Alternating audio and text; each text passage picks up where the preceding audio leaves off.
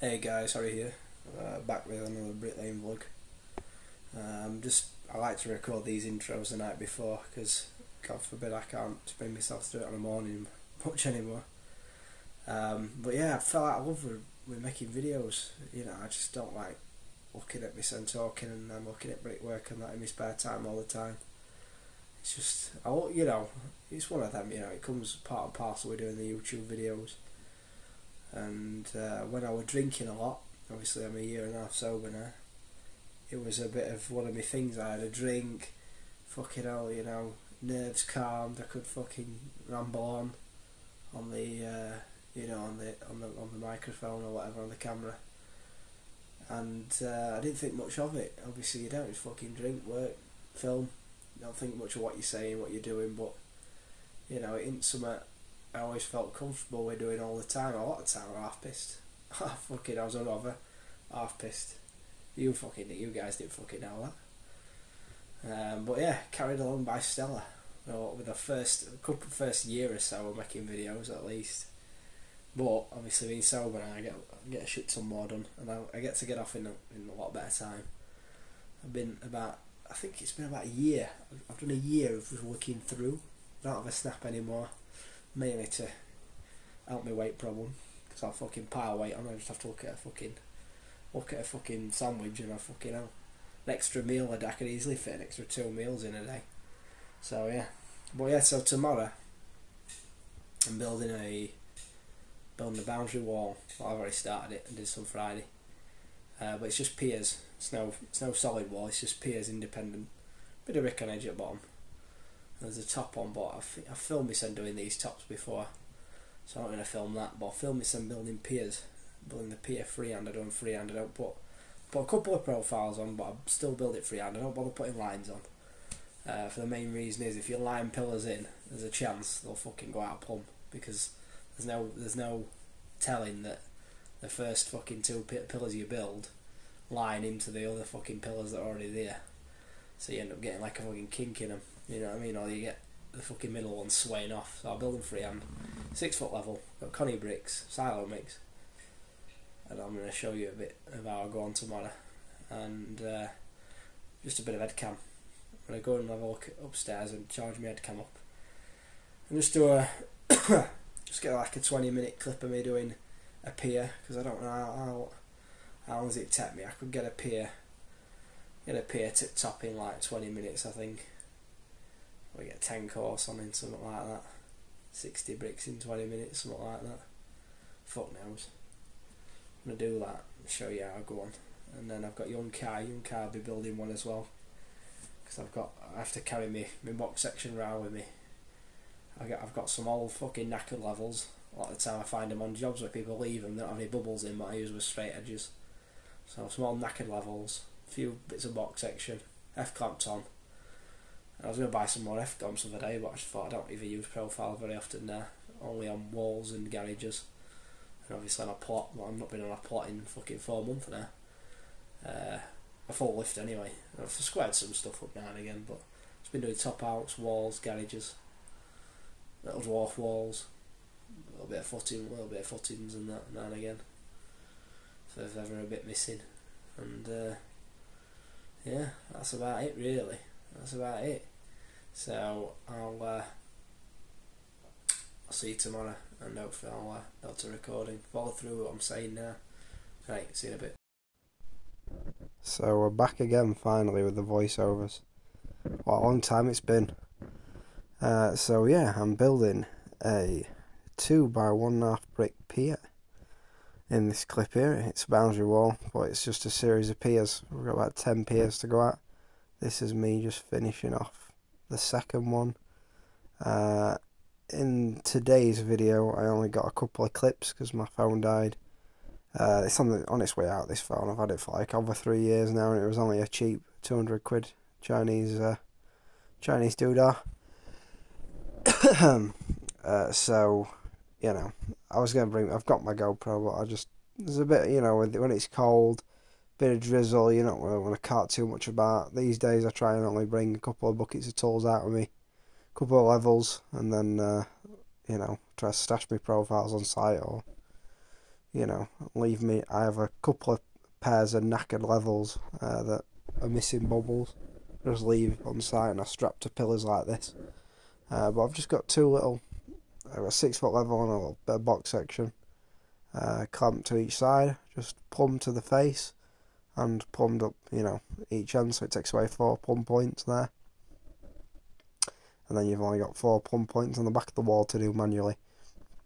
But a lot of the time now, because these Connie bricks are so uniform that I'm using, I tend to just plumb and level every couple of course. I just use my eye every couple of course, and then when it comes to gauge, if you can keep an eye on a 10mm joint, they never really creep up or down in gauge either. So you only have to use, I only use a tape measure twice when building this, just to check the gauge, and the rest of the time I was bang on. But yeah, this is the sort of work I've been doing the last few months. Work's pretty tight everywhere, you know. Only your sort of big gangs are getting a lot of the available plots, but I've been just jumping around doing bits and bobs like walls, top outs, and to be quite honest, I prefer building walls to houses at the moment with the way that NHBC are wanting cavities and stuff like that.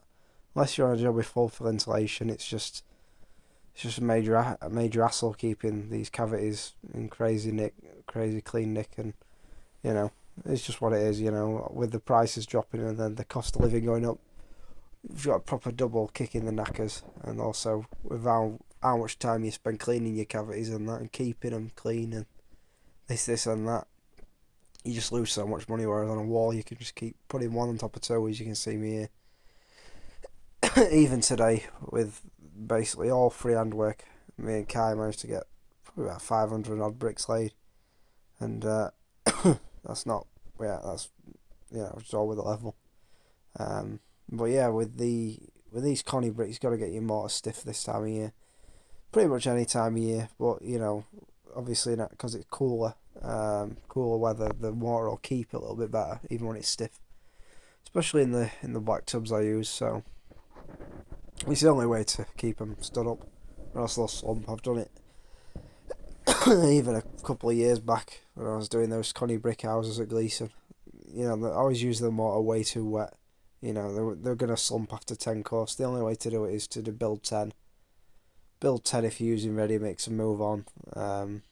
Because the wet mortar, or if you've got wet bricks, you can only go 8 or 10 course with these, and then move on. But if they're dry like today, and you've got stiff mix, you can go about, you know, 15, you know, is pretty solid. But you can go all the way 23, but it's the chance of them moving after a bit. It's just one of the things with Connie bricks. You just got to be out. You just got to keep an eye on them. But as it in a pier, they're a bit stronger anyway. It won't be the same on a fucking flat gable. Obviously, if you're on a single skin cavity, you've got to be really careful with these because they do move. But I managed to knock up 23 course in a day, or 22 in a day, just with stiff enough gobble and dry enough bricks. But it is what it is. I know I've watched Charlie Collison briefly. I don't really watch much YouTube anymore since I stopped making videos about 6 months back properly.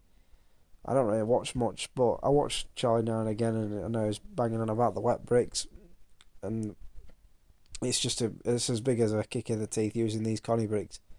You know, even though you can lay just as many of them, it's just your quality of work is temperamental when it comes to the weather. You know, and if you're in a big gang, fuck me. You know, it's just almost fucking impossible, because you can't take the bricks up. You can't get enough down in a day without them moving, especially with a bit of drizzle. That's why it's just, yeah, I'm back 1-on-1 again now. I tried it last year with the bigger gang, with Dean and that, and it just fucking, we were all rushing about. It's hard to get everyone pulling the weight. You're just too much. It's all too much sometimes, and then you end up making mistakes if you're rushing, trying to cover wages and this and that. Whereas 1-on-1, just a lot less stress, a lot more chill. I get to work 8 o'clock ish. I'm off by 2:30, 3 o'clock every day now.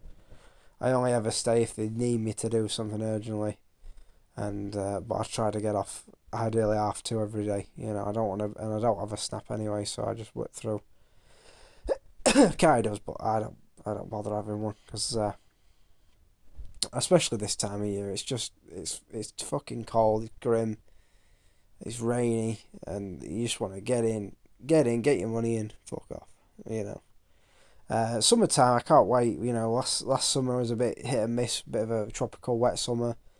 You know, we didn't really have much heat, but and then obviously we've had a double whammy of a bit of a recession this year, and then the cost of living, and it all kicks us in the knackers because you know you get your prices dropped, and then the cost of living's a lot more expensive than it was a few years ago. But we've all got to just keep plodding on. But yeah, it'll pick up. Obviously, it all comes in cycles. There'll be boom bust, busy times, fucking lean times. You know, it is what it is. But yeah, you just gotta keep cracking. But keep slashing away, one on top of two, as always. But yeah, I don't want to be too depressing in these videos, as you've probably noticed if you're watching this video now. There's a lot less content being filmed as well. That is also a reflection of the work, reflection of the prices. You know, a common thing that was happening a couple of years ago as well, when there was a lot more sites going, a lot more work being advertised for. There were a lot of places advertising certain rates per thou, and you weren't actually getting those rates per thou. So you know you've always got to count up your plots, count up your prices. You know, and if we back when I think we got about a year ago, I got a 750 a thou before it got cut, before the prices dropped. And you know, if you get in a legitimate 750 a thou, I think I only ever got it once on like one lift or whatever, or two lifts I was doing. You know, you can really tell the difference compared to like the 600 a thou I think we're getting now. When the last time I calculated a lift on Summit, so you know, it is what it is. You know, it's what's that? What's from 750 to 600? What's that? That's a 20% pay cut straight up. You know, in the space of a year. So I know any other fucking job, you know, if it be railway or if it be any sort of semi-government body, you'd have people fucking crying outside fucking outside factories and striking and whatnot. But it's just the thing, you know, the way it is in the bricklaying game. You know, there is no unions or anything like that. We're all self-employed. We're all free contractors. We're all fucking out there trying to earn a few quid. But I think it does depend on where you are in the country. You know, obviously up north we had it right good for a couple of years, and then obviously now it's dropped a bit. But I think down south, I think the rates are still staying pretty stable. But then you've got a lot of your Romanians, and you know you got the immigration problem that's fucking wrecking the country slowly. But luckily, all these, you know, with all these boat people coming over, there's more demand for houses than ever. So that's why a lot of these houses we're building are for either investors who are investing in housing because they know that people need houses in this country, or the housing association themselves building council houses. So it is what it is. It's a bit of a fucked up situation at the moment. I think every industry is feeling it. You know, other than bricklaying, but other than the construction.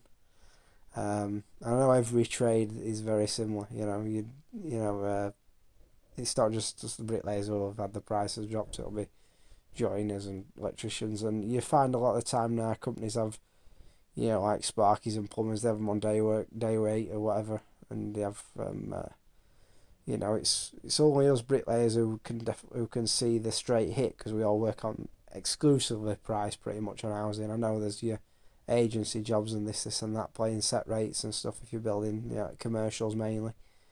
I think there is a few housing firms who have ads on day rate, but I've tried my hand on day work on the agency before, and it bored me to tears. I'd rather be win, lose or draw, fucking price every day, and you get to come and go as you please.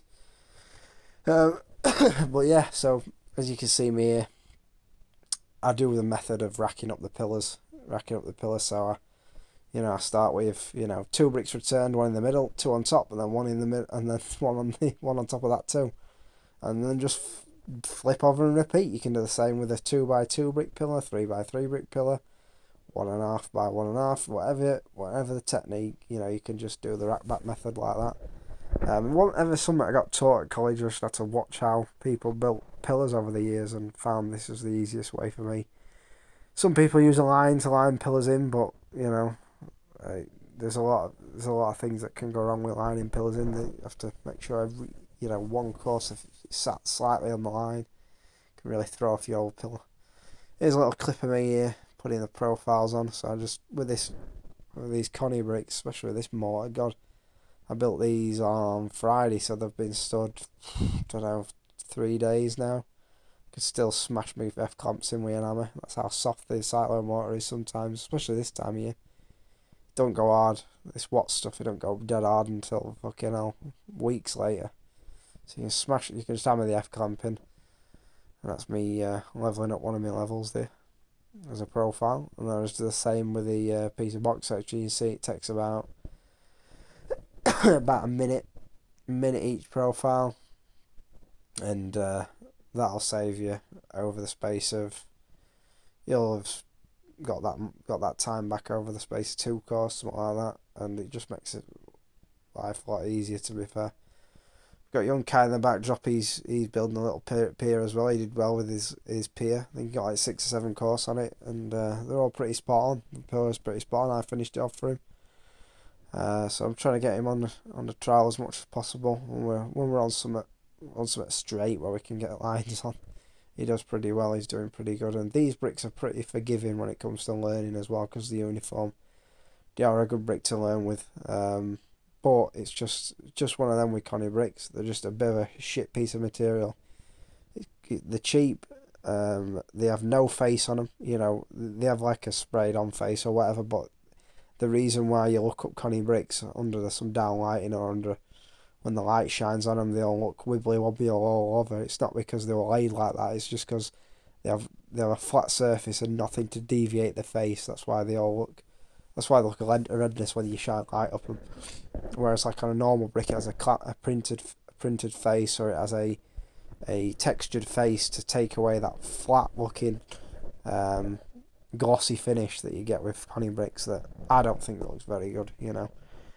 Whether I can lay a fucking 1,000 of them in the day or not, you know, it's by the fact they just don't look as good as a normal clay brick. But it is what it is. We've got to use the material we get given, you know, and if the work's in Connie bricks, I'm going to lay them, you know, because I can. But I'm not saying I like the look of them. You know, but I've got to say, once they have been jet washed, they do look pretty good. You know, there's one thing that I never understand about this country. You know, not a lot of, you know, up until the house in the subby I work for at the moment. They jet wash all the houses as standard. But I remember years ago, not all houses were jet washed. You know, and I think, you know, once they are jet washed, they do look better. And in places like Australia and that, all brickwork gets jet washed. In America, all brickwork gets jet washed, and I think it should be just standard practice anyway. You know, if you finish a house, there's dust and crap flying around it, you'd want it jet washed anyway, wouldn't you? Yeah, it's like putting your windows in and not cleaning them. You know what I mean? So you always clean your windows. Like jet washing your brickwork should be standard. You know, it don't mean that you're fucking rough or whatever if you have to have your house fucking jet washed. It's just it should be part of the fucking process. You know, it should be part of the building process. But it is what it is. It is what it is. I think the practices are slowly changing. I've heard of them fucking putting jet washers in cavities nowadays, but makes no sense at all. Take the cavity that's meant to stay dry, stop moisture, and then fucking blast a jet wash in it. There's a lot of things at the moment going on with the cavity side of housing that's just fucking, you know, just makes no sense. A bit of dust on a tie wire. Completely agree with what Charlie was saying. It's just fucking. We've got super thick damps now, that are stronger than ever, and yet they want leaf blowing clean, mopping basically. For what purpose? Nothing. No effects on anything else. It isn't creating any fucking hell high U value. That's coming from the materials. So if, you know, hopefully we'll see more thermalite blocks that are better to work with, and hopefully we'll see fucking hell. I've got to say, fucking, I don't know what the U value is on a Connie brick, but I've got to say a clay brick must be warmer. Because fucking hell, Connie's horrible. So I don't know. I don't know what happens when it comes to the U values or stuff with these bigger cavities that are going to be coming. From what I've seen, they're not making cavities bigger, they're just putting more insulation in and using higher U value blocks. So hopefully that sticks. Hopefully it sticks to that. So we don't want to be going to making a pier every fucking window reveal, do we? 150mm cavities, no thanks. But yeah, same again. Another angle here of me laying some bricks on this pier, and yeah, a nice little steady day today. I like building these piers. It's nice just stood in one spot. You know, that's one thing as well. That's why I build corners a lot of the time. I built a top out of the weekend, and I use my 6 foot level and build big corners, so I ain't gonna move up and down the gable. Especially this is a major thing when using clay bricks mainly. Clay bricks, they go off quick, and especially if you're on your own, or even if we have Kai's with me and he's jointing up, it's more manageable to build a corner, joint it up, and especially on the a lot of these spandrel panel cups these days, build a big corner and you can bang all your timber ties in as you're building your corner, so you don't feel like you're banging as many in because you're doing them a little bit at a time, just banging some ties up a corner, build another corner, bang some ties up that one, then run it in and bang ties in a little bit. You know, it splits it all up.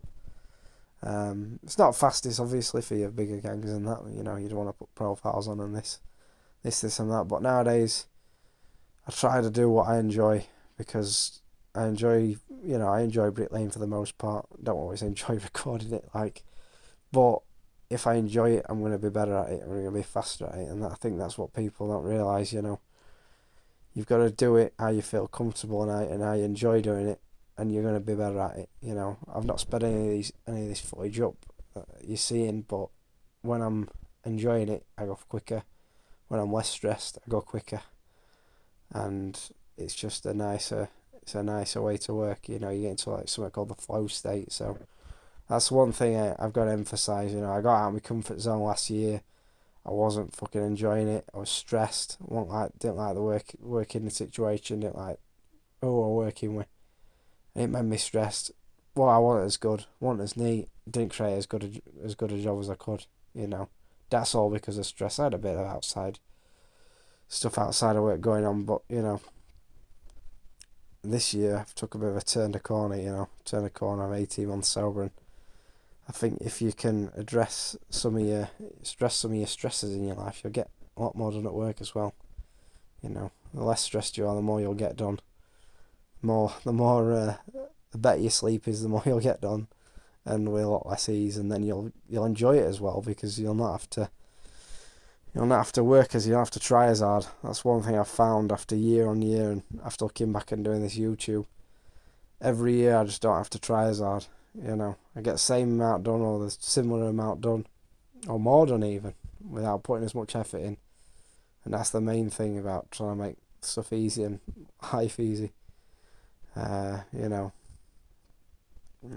is getting a lot done, but not trying as hard and not working smarter in a sense.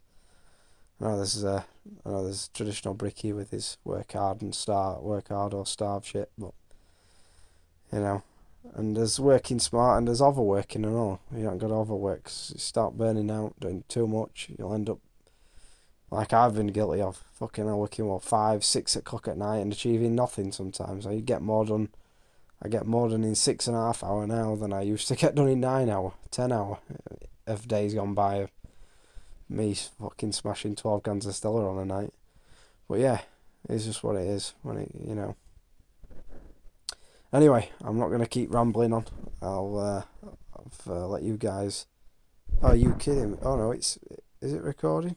Oh yeah, sorry, I thought this wasn't recording. I'd have been devastated. Anyway, hope you enjoyed this little bit of footage. Hope you enjoyed the voiceover.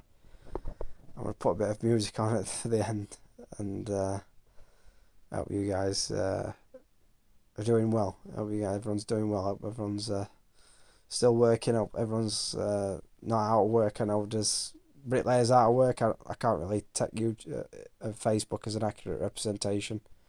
So when I was finding Kai, I had about 10 people ring me, and some of them weren't really looking for a start, and some were serious, some weren't. So I know everywhere's just a bit slow at the moment, but I think it's picking up, and I think there is some anticipation for a resurgence in house building. And you know, hopefully when it goes bang again,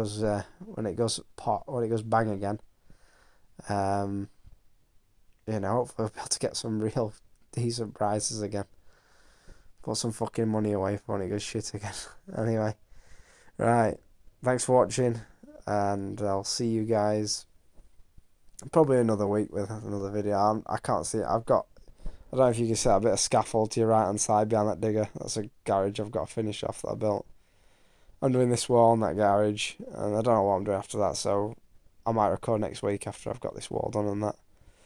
If I can be asked, I'll record myself doing some wall tops with the head cam on later on this week, and I might make a video about that, so you guys can see how I build these fucking tile tops.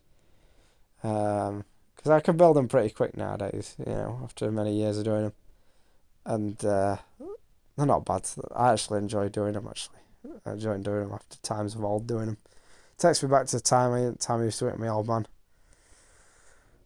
Fucking good days. Good days. Alright, guys. I think we're coming to the end of this clip anyway. I don't even know if I'll bother putting any music on. Right, it's getting late. I'm going down for a cup of tea and a tea cake because my fucking mouth and the throat is sore as fuck, as you can hear. Right, guys, thanks for watching. I'll see you in the next one.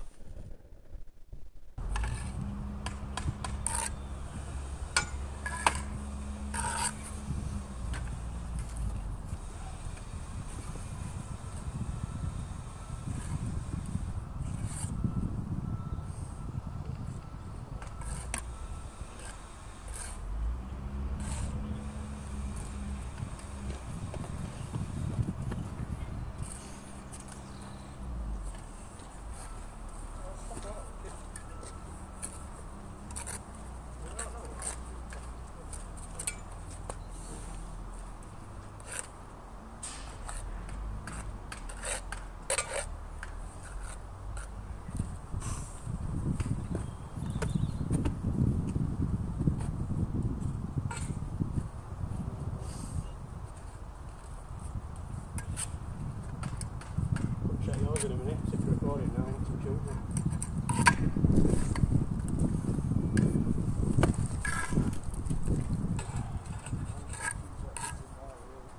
What did he say?